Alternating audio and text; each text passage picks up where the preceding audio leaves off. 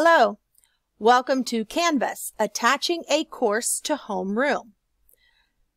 I am your host, Wendy Vasquez with QUEZ Instruction. This is my dashboard on Canvas. I'm going to show you how to link one of the math assignments I've placed in my math course to a link in my Homeroom course. This is what my math course looks like. You can see it says math up here in the top corner. My Homeroom course says Homeroom in the top corner. I want to make one of these links link directly to that math course and a specific assignment in that math course. So the first thing I'm going to do is edit this page.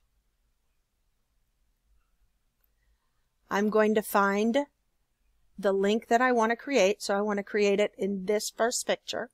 I've already linked something, so I'm going to remove that link. And now I'm going to create a new link. Now, in order to do this, I need to get that link. So I'm going to cancel. Okay. I'm going to go to the math course. I'm going to go to my modules. I'm going to find the activity that I want, and I'm going to start here. Math on the Spot, lesson 1.1. So this is my first lesson. I'm going to come up here to the URL. I'm going to click it once, and then I'm going to copy that link. Now I'm going to go back to my dashboard, into my Homeroom, so that's where I want to move it. I'm going to edit this page. And remember that first picture is the one that has no link. So I remove the link.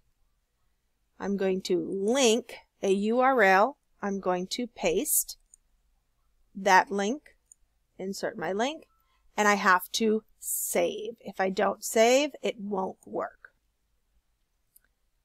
So now, when my student logs into Homeroom and goes to math, it will take him directly to the math course and that first lesson.